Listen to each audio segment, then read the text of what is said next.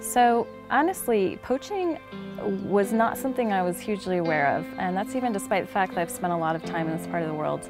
And that's really telling to me because I think probably the average person isn't aware of the gravity of the problem. 8,000 animals are killed by poaching every year in the South Luangwa Valley of Zambia. In just the past 3 years, 100,000 elephants have been killed by poachers. Did you know that lions are already extinct in 7 African countries? It really is reality that we could lose some of these iconic wildlife animals that people all around the world cherish. Hi, my name is Marissa Saints. I'm the founder of Dsenyo. We are a fair trade and ethical fashion company. I'm here in Zambia right now. I'm here to meet with our artisan partners. I'm also here to meet with our partners that do the anti-poaching work on the ground.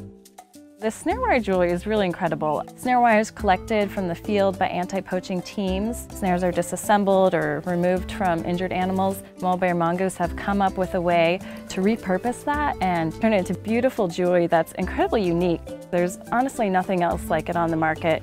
The designs are made here by a very small team. They're made with a lot of care and love. The artisans that are making the jewelry, our goal is that they're empowered through this work.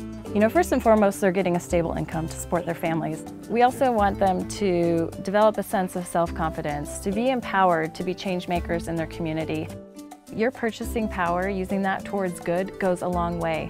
You can stand behind the things you value with what you purchase. We are donating $5 from every piece of snare wire jewelry that's created in partnership with Mulberry Mongoose.